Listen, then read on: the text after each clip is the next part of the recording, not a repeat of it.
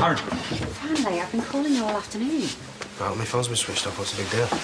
Chaz has had a visit from DSY's. And what did he say? That the other witness, or Robert's little friend Ryan, has pulled his statement. Has this got anything to do with you? So he's done it then.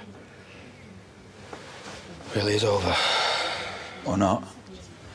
DSY said that they've charged Gordon anyway. Well, seriously?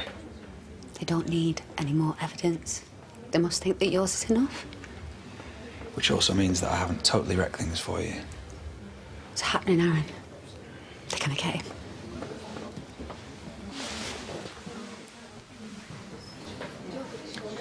Aaron, I thought you might need a pint. If you don't hate me for jeopardising your case.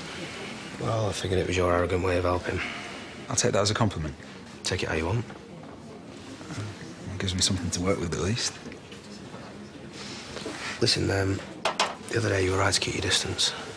After everything we've had thrown at us, I guess we should take the hint we're not good for each other. You're not serious? All I need right now is for us to be mates. And if you can't manage that, then we probably shouldn't be having this drink. Well, fine, yeah, if that's how you want it.